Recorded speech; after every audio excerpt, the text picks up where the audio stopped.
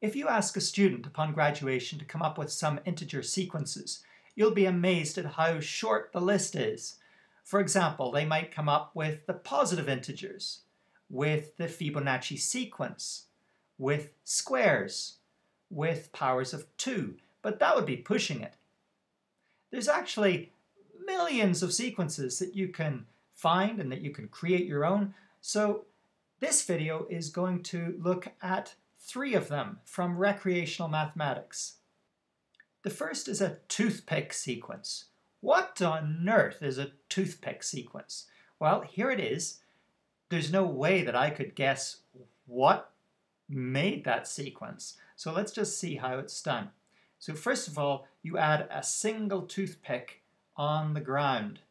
And then we're going to be, on each step, we're going to be covering over the pointy bits of all previous toothpicks.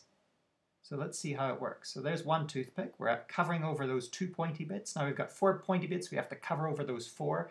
Right now we have 23 toothpicks, 35, 43, 47 toothpicks on the ground, 67, 79, and it keeps on going and going forever. The next sequence are vampire numbers. What are vampire numbers? Well, if I showed you the list, it starts at 126, then goes to 153, 688. I would have no idea what vampire numbers would be just based on that list if you didn't give me a hint. So I'm going to give you a hint here. I'm going to tell you that 126 is equal to 6 times 21. Well, that's interesting because the digits in 126 are 1, 2, and 6.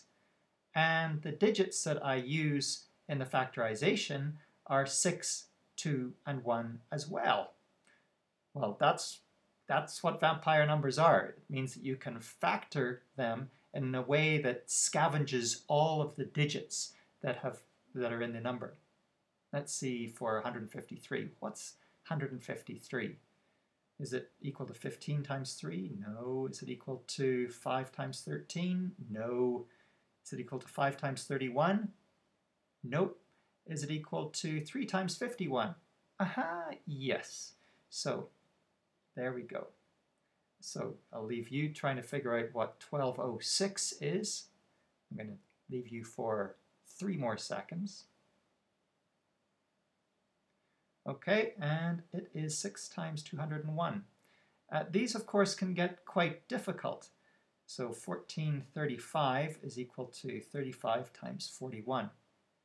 Anyway, I think a fun sequence for your students to explore who are looking at factorization.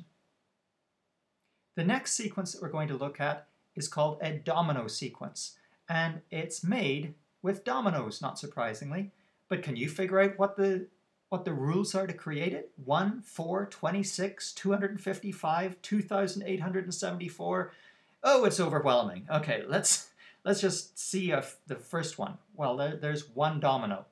Does that help us? Not very much. And this is how the 4 arose. And that you can see that it looks like we're putting together 2 dominoes in all of the different ways to create 4. Well, let's guess that 26 means that we have to put together 3 dominoes and that we're going to be able to do that in 26 different ways. Let's see.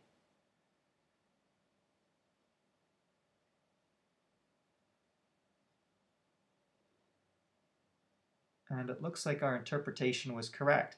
And hopefully we don't go on and try to show 2,874. That would just be too much, too much. The #1 person in the world responsible for hoarding and proliferating these integer sequences. It is Neil Sloan. You can Google him and you will find his whole website of integer sequences. Now it's time for us to play with a very basic integer sequence, and that is skip counting. So here in this game, you're going to be asked to fill in the blank. The zombies are attacking and I need a staircase to escape. Here we have what looks like an arithmetic sequence, but there's a problem. The 120 looks out of place. 30, 45, blank, 75. Looks like I have to decrease the 120 by 50%, and that should drop it down to 60, which will give me an arithmetic sequence. I've escaped. Let's try again.